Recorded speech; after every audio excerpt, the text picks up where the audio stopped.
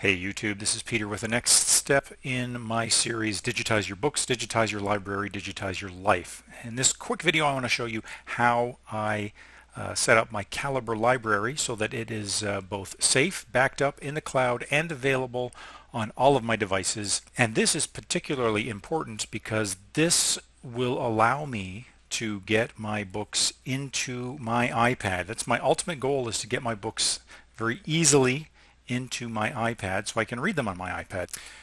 Reading on an iPad really revolutionized the way I read my books, and I think you'll find having your books in PDF format is great, but having them on your iPad so you can take it with you everywhere is even better. So what I do is pretty simple, and for some of you it'll be kind of obvious, but I'll just state it anyways. I use one of these cloud drive services. Now in particular I'm using OneDrive. You don't have to use OneDrive. You could use Dropbox or probably Amazon Web Storage. There's a number of options. As long as the service allows you to install a client that mirrors the data in the cloud onto your local Mac or PC. Now right now I'm working on my Mac. My Mac is my main computer for managing my Calibre library.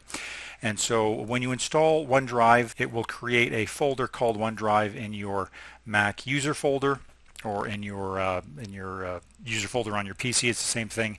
It creates a folder called OneDrive. Again, this is all automatic. And inside my OneDrive folder, I have created a folder called Calibre. So you can just make it an empty folder initially. Now mine isn't empty any longer. I've got several hundred books in there. But that's it. You want to just create that folder called Calibre. Then when you start Calibre for the first time and you go through the welcome wizard, it will ask you, where do you want me to store these books? And you can see here I've told it to put them in my Calibre folder inside my OneDrive. And so doing that, once I do that, it's all automatic. Calibre doesn't really know or care that this folder is mirrored and linked into my cloud OneDrive, but the benefit is that now it's in OneDrive. I can get at it on my PC, and importantly I can get at it using the OneDrive app on my iPad, and I'll show that in the next video. So that's it. It is as simple as using one of the online cloud storage services that will automatically put a copy of everything into the cloud.